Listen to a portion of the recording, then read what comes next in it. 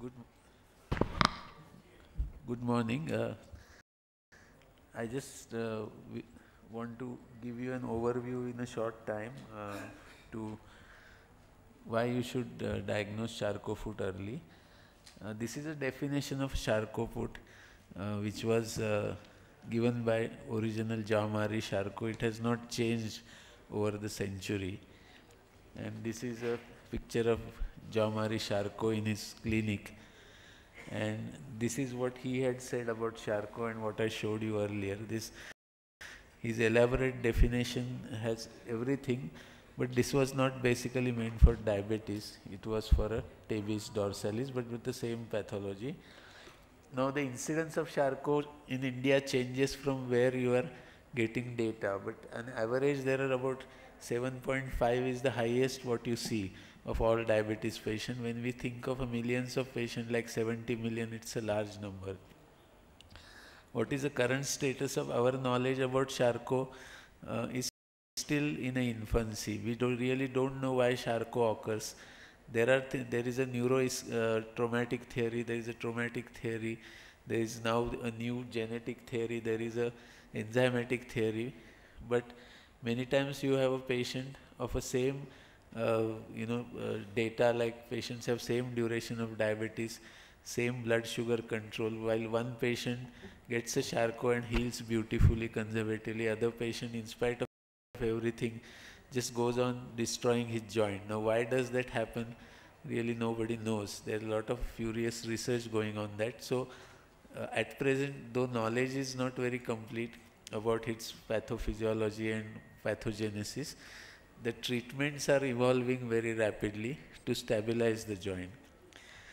But unfortunately, India, the current status is that the number of higher level amputation done for incorrectly diagnosed or incorrectly identified Charcot-Foot is very high, because in India at a ground level, usually unilateral swelling of a foot is always treated as a filariasis, and so many patients of diabetes who have got unilateral swelling are getting for months together hetrazan, and they ultimately land up with a problem.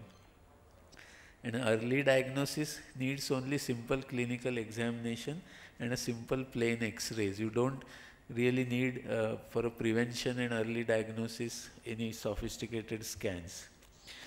Basically few anatomical points. See, basically it's a majority of the Charcot problems are in the forefoot or midfoot. Hindfoot Charcot is comparatively less, and that is where these alignments of the joints is very important. And the Lisfranc's ligament, which holds second cuneiform, second metatarsal, is a very strong ligament, and somehow that gets affected first because of this sudden burst of osteoclastic activity, which is triggered either by trauma or by sudden perfusion of the foot, and that starts destroying, so the foot starts getting destabilized. And this is, of course, these are the interosseous ligaments connecting from second to fifth metatarsal, which then subsequently get damaged. When you see a foot, you must remember second and third is a unit which is a very strong unit, while first and fifth is a mobile which helps in our mobility. Unfortunately, in a Charcot, second and third is something which gets affected. So the foot, which is supposed to be stable, becomes very mobile suddenly, and that is how it starts getting destroyed. How do you assess biomechanics? I think if all of us just take X-ray, simple X-ray, epilateral, of a patient who has a unilateral edema of the feet, and measure these angles, I think you can diagnose the Charcot. It evolves at this stage, early stage. And these are, talocalcaneal angle, talus first metatarsal angle, calcaneal inclination. All this can be measured by a good digital X-ray. Similarly, in another view also. So this is very important. This does not require even a doctor. If you teach a paramedic, the paramedic can measure these angles. Now, you must understand why the foot gets deformed in diabetes. See, foot, as I said yesterday, is a very energy efficient machine. Normal person doesn't get corns, calluses, or any deformities, except at an elderly age when the muscles are weak. So this happens in diabetes because of a metabolic problem. And if you just take a simple X-ray once a year, as I said, AP X-ray, and you will notice that there is a gap between first and second cuneiform, which is normally anatomically there is no gap. And if you just draw these lines here, first, second metatarsal, and which transact this cuboid navicular line. This angle C in podiatry is known as angle of adductus primus, which is normally 5 degrees. And if you see this increasing, that's the earliest sign that this foot is likely to collapse unless you install some preventive strategies. These are another angles which you can easily measure. And as I said, this is the strongest joint. Whatever may be the etiology we are thinking, it starts getting damaged and it starts shifting laterally. And this is a normal, what is known as a load triangle of a foot in biomechanics. And the normal weight bearing is along the second metatarsal, second toe. In the presence of advancing neuropathy, with an uncontrolled blood sugar, and if the patient is walking with an incorrect or no footwear, the weight bearing slowly shifts to the midfoot.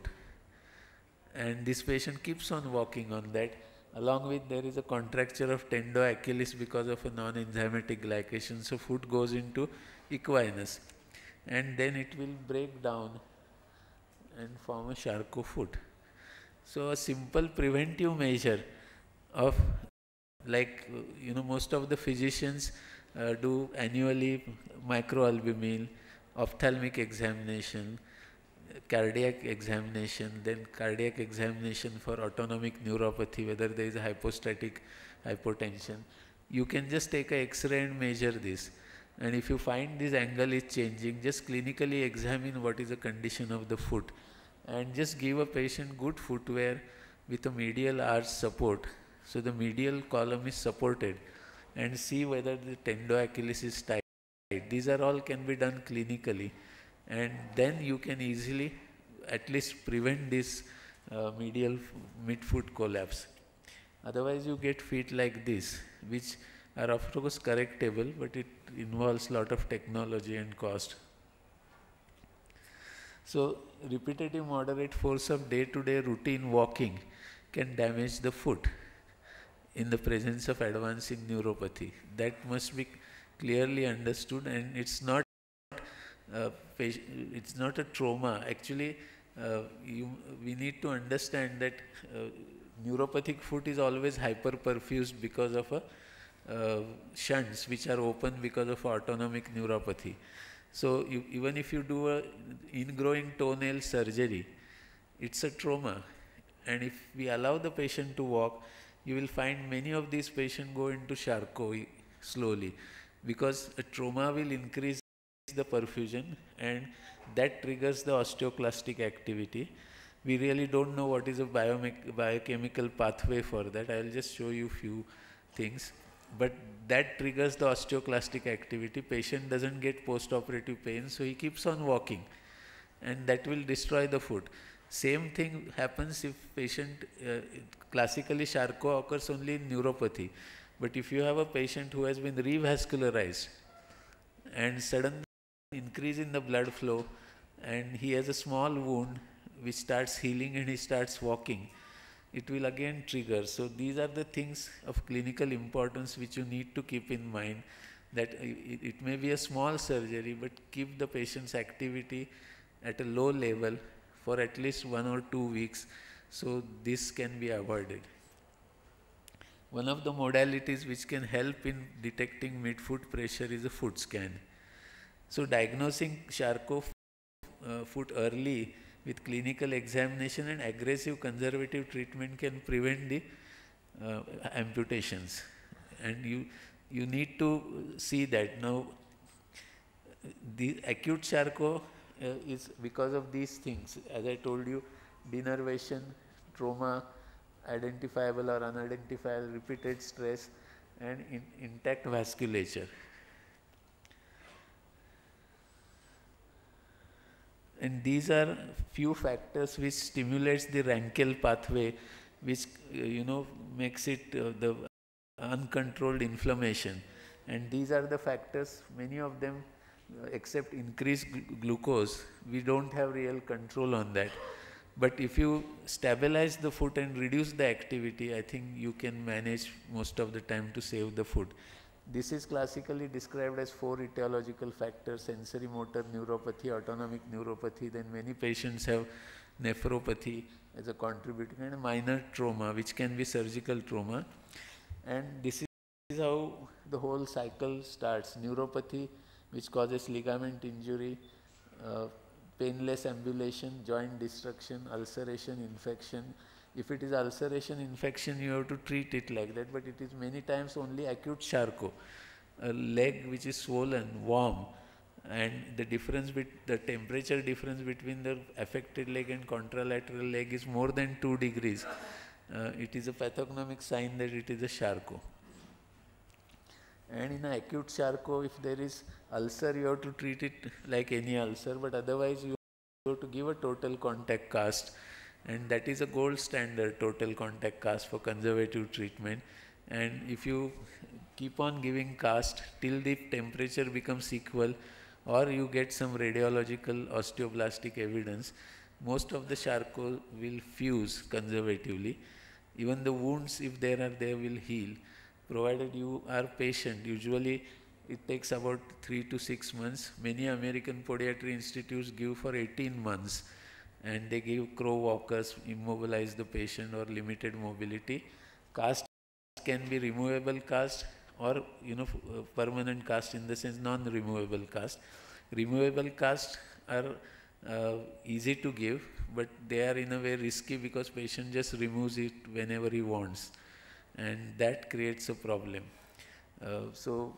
I believe that in Indian setting, giving a full cast which can be changed every 3 to 4 weeks is a easier solution than giving removable cast. For a mid-foot and 4-foot Charcot, you can give a walking cast where can incorporate a acrylic outsole, while for hind-foot Charcot you need to give a non-walking cast.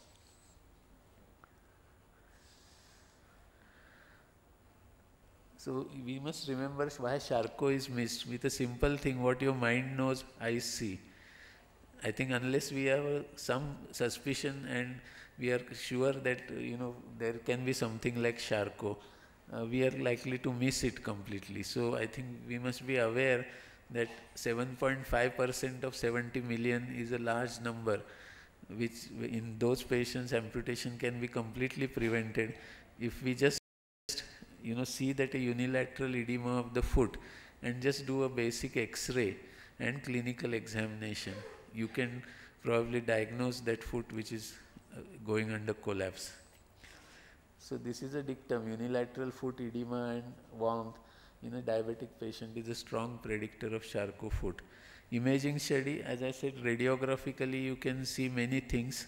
I'll just show. CT scan also shows many times changes in a bone structure. MRI, one of the earliest signs in MRI is a bone edema, marrow edema.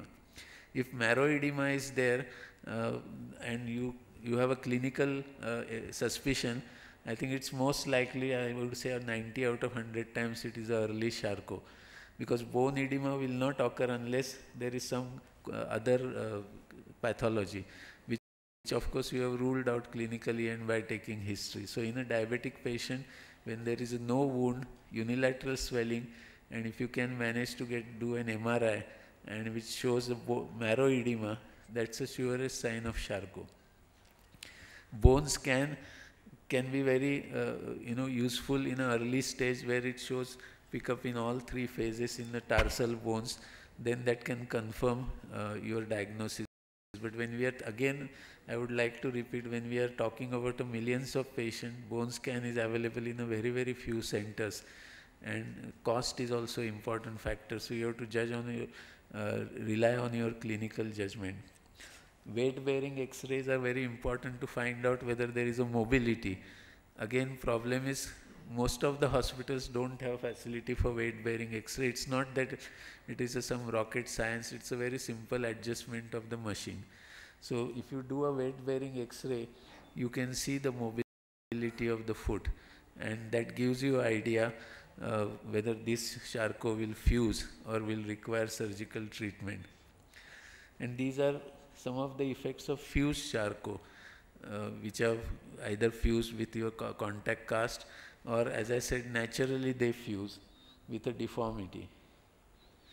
So these are still walkable feet, but they have fused in a wrong position, and feet like this of course will require correction, but once the foot, the Charcot fuses even with a deformity, whether you will go in for surgery or not, the basic issue is that you have to decide whether that foot which is fused with some minor deformity is what they call shoeable, whether you can prepare a footwear and comfortably manage that, then probably you don't need to intervene. Otherwise, a deformity like this will require correction.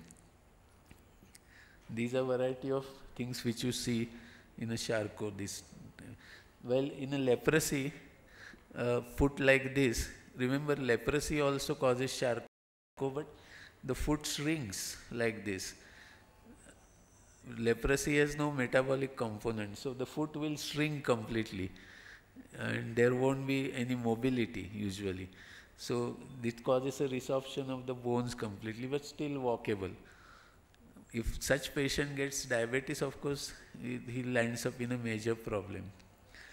Bisphosphonates are very important because they reduce the initial destructive phase time. It can reduce the destructive phase time, and that can help in healing. And bisphosphonates, one of the commonest use is zoledronic acid, which has to be given 4 milligrams. You have to do renal profile and then adjust the dose. It has to be given at least once. There is a study done in PGI where they have shown that it can be given after 6 months, and you can heal the Charcot faster. Bisphosphonate mechanism is that it works at tissue level, cellular level, and this is how it causes apoptosis of the osteoclast and reduces the initial phase of a destruction. These are some new drugs which are not still available in India for a conservative treatment. As I said, contact cast is a cornerstone, and this is one of the ways to give contact cast. There are many ways of giving contact cast. There are newer and newer cast materials, newer and newer technologies available, but simple cast can be given in a prone position by protecting all the pressure points. You put a stockinette, separate the toes, and give first a posterior slab, and you have to incorporate, as I said, outsole in that, and then it is a walking cast.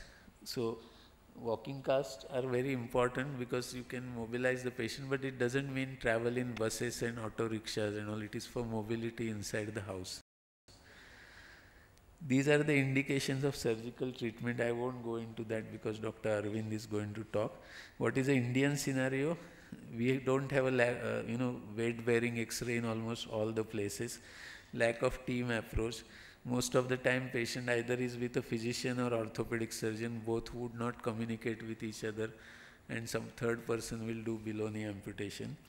Lack of graduate and postgraduate curriculum inputs, which are not there at all. I don't think any orthopedic postgraduate curriculum has anything related in detail about Charcot. Poor orthotic support in most of the places, and amputation is common. What we need to do is that we have to have a strong team of at least an orthopedic surgeon and a physician to tackle this. You have to have a good orthotist support, improved curriculum input. Orthotists and physiotherapists will be part of a team, and development of a teaching material in the form of videos for a postgraduate student. And these are the take-home message. Amputation should be the last resort in Charcot, because as we have been saying since yesterday, that amputation, if you do that, patient is going to be in a problem. And mobile deformity, which cannot be managed with a contact cast, should always be fixed. because we see many patients with a mobile Charcot walking with a AFO or crow walker. In an Indian scenario, that sort of a thing doesn't work. If they travel in metros and local trains, that is going to cause injuries. And rocker bottom Charcot deformity can be easily corrected by most of the surgeons. I need not be an orthopedic surgeon, because many times mid-foot collapse, you can correct it and do tendo-Achilles lengthening, and you have salvaged the foot. Thank you. Thank you, sir, for a very elaborate presentation on diagnosing early Charcot and what is the importance of diagnosing and managing these.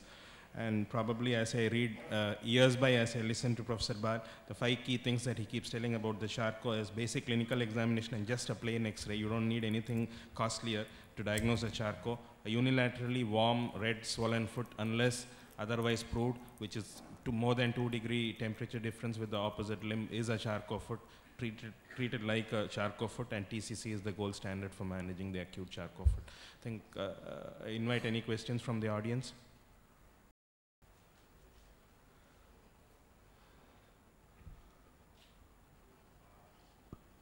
Okay.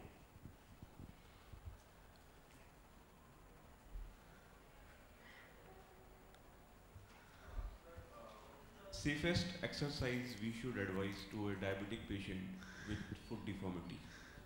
See, normally the protocol is that if the patient has an insensate foot, deformed foot, existing ulcer or history of ulcer, you should not give him an exercise which is a weight bearing or walking or a brisk walking. It has to be upper body exercise or swimming, provided his cardiological condition is okay, or he has a facilities for swimming. Otherwise, upper body exercise is one of the best exercises, because if you make him walk for 45 minutes at a brisk pace, he is heading for a problem. Is cycling safe option? Cycling will be safe at a stationary cycle. Yeah. Thank you. Thank you, sir. Any more questions for Professor Bal? Thank you very much, sir. I would like to